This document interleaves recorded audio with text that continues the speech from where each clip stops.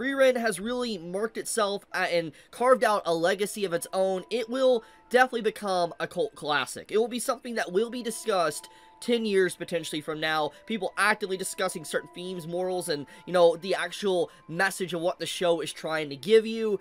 It's definitely going to be discussed. Just as how people to this very day discuss, let's say, something like Death Note, or they discuss Fullmetal Alchemist, people are going to continue to discuss Frieren probably for a very long time.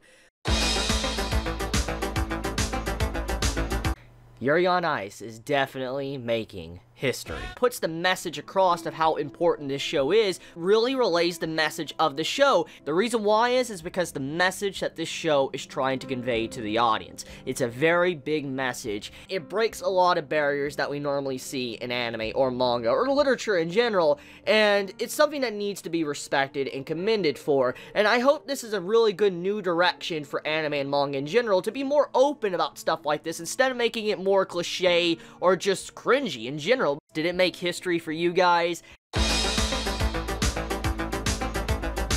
Yuri on Ice is canceled. It's over. Studio Mappa did have a successful, very popular show, but they were basically very low in the production committee, and they didn't make money from Yuri on Ice. They barely made any profits whatsoever, and so even though it technically was a smash hit that gave them a lot of recognition, they didn't make any profits as a company.